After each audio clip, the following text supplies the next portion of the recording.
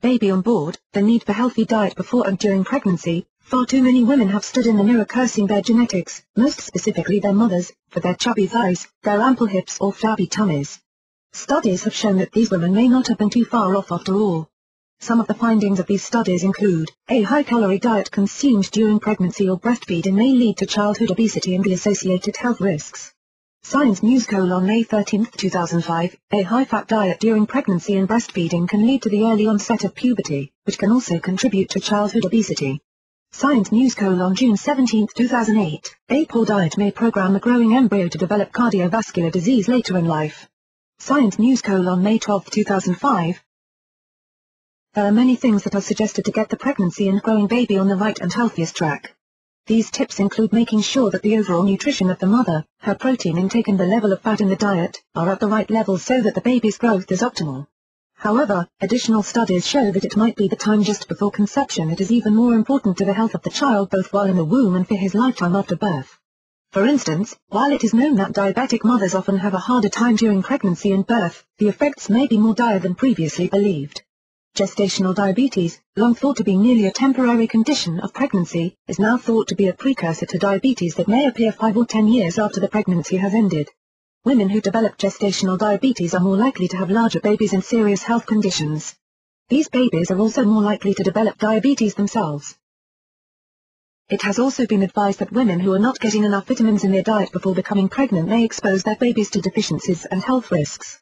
For instance, women who do not have enough vitamin B12 or folic acid had babies that were fatter, were more likely to become insulin resistant and were also more likely to have high blood pressure by the time they had reached middle age. Source: Science News: July 22, 2009. It is known that if there is not enough protein or the wrong kind of protein in a diet, the body will continually seek out food sources until the right levels are reached, regardless of the additional calories.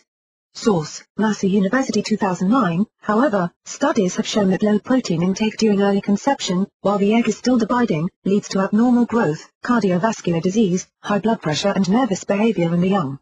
In the study, conducted with mice, the offspring of those who had low protein intake grew bigger, extracting as much nutrients as they could as compensation.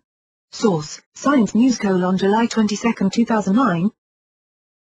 The diet that many women follow is not healthy for their own bodies, let alone a growing fetus. Even women who are overweight at the start of their pregnancy need to make sure that they are getting the right number of calories in their diet as well as all of the right nutrients, with both the macronutrients, carbohydrates, protein, and fat, and micronutrients, vitamins and minerals, being important for their best health. The average adult may only need 0.8 grams of protein per kilogram of body weight to stay healthy, but a pregnant woman's needs are higher. Protein needs during pregnancy are a minimum of 60 grams, more for a woman who is carrying twins, and is important from the very start, even before the pregnancy is discovered. Source: Medio Consult Nutrition Service. Diane is pregnant and overweight. At first, she was overjoyed because like so many others before her, she felt that it did not matter if she gained more weight or if she lived on little greasy burgers and other bad foods. What she found out after her first prenatal diet scared her to death though, and she immediately started trying to follow a smarter eating plan. While studies have shown that the damage may have already been done, she is going to do what she can to minimize any further health damage that she is doing not only to her own body but to the growing child inside of her.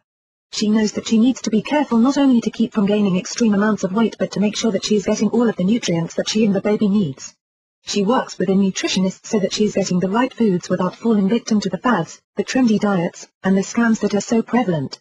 While most people should be getting the majority of their nutrition from a healthy and balanced diet, there is a chance that they are not getting enough of one food or food group, leaving them open for a nutritional deficiency that can increase their risk of offspring who will face ill health later in life.